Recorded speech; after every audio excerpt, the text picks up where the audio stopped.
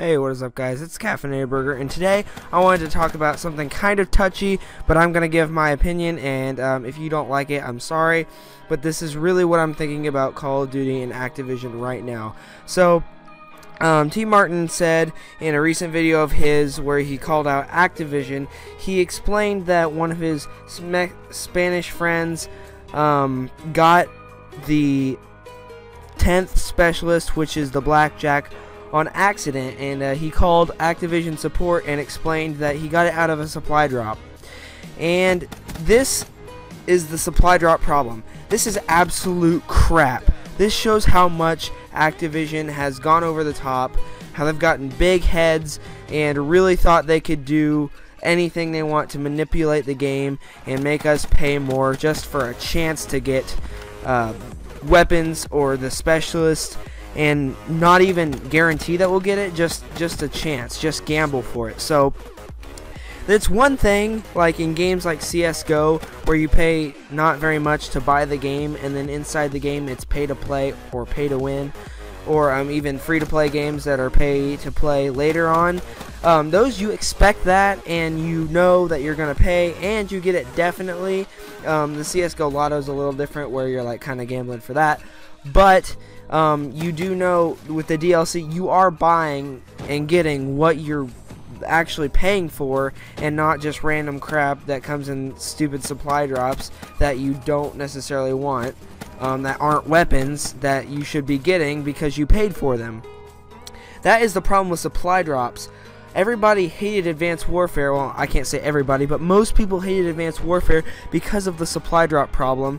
The weapon variants, say if you got the BAL Obsidian Seed or the ASM1 Speak Easy or the HBRA3 Insanity, these guns were way better than any of the other normal guns or any other variants of the guns, and it really was pay to win, and it was gambling as well, just like the Black Ops 3 situation.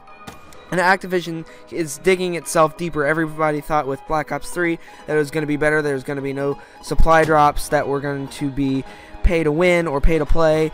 They thought it was going to be supply drops that were just cosmetic, like the weapon variants, the taunts and gestures, the camos. That's all it was supposed to be. Now they've got the HG40 in there, the RSA Interdiction, the M1 Garand or MX Garand, and the Marshall 16, the MX Shadowclaw.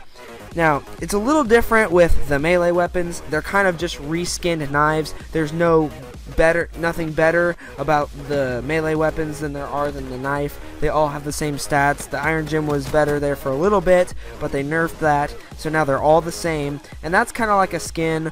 It's a little different than the weapons that actually have varying stats. So adding in the 10 specialists is absolute crap, and I'm at my wit's end with this, because if you have 9 specialist characters in there and you're adding another one, it should be DLC that you get with a season pass. It should not be a gamble or a chance to get it when you pay $20 every time you want to open 12 supply drops for a small chance to get the specialist. It's just incredibly insane and stupid. I can't believe Activision is doing this, and I really do not like Call of Duty right now for this. Now, do I hate Treyarch? No. Do I hate Sledgehammer? No. Do I hate Black Ops 3? No. I hate the fact that Activision is being a money whore and trying to get all this money from people gambling and trying to get the guns that they want when they could just pay the season pass or the money for the map pack / DLC so they could get it. That's kind of my rant. I'm really upset, and I know a lot of other people are, and I hope that they can fix this problem. Maybe not in Black Ops 3, but please, I hope they fix it in the next Infinity Ward game, or this could really hurt Call of Duty.